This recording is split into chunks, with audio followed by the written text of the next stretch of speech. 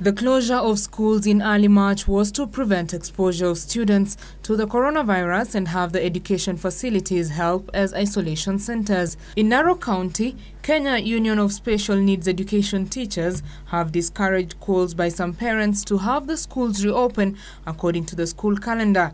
KUSNET Secretary General James Torome said reopening of schools is a dangerous move. We see the capacity of our government to handle this situation. They still don't have the capacity.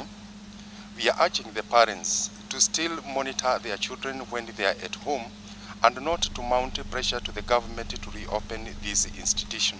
He called on parents not to panic about the national examinations, saying they are not cast in stone to be conducted in third term.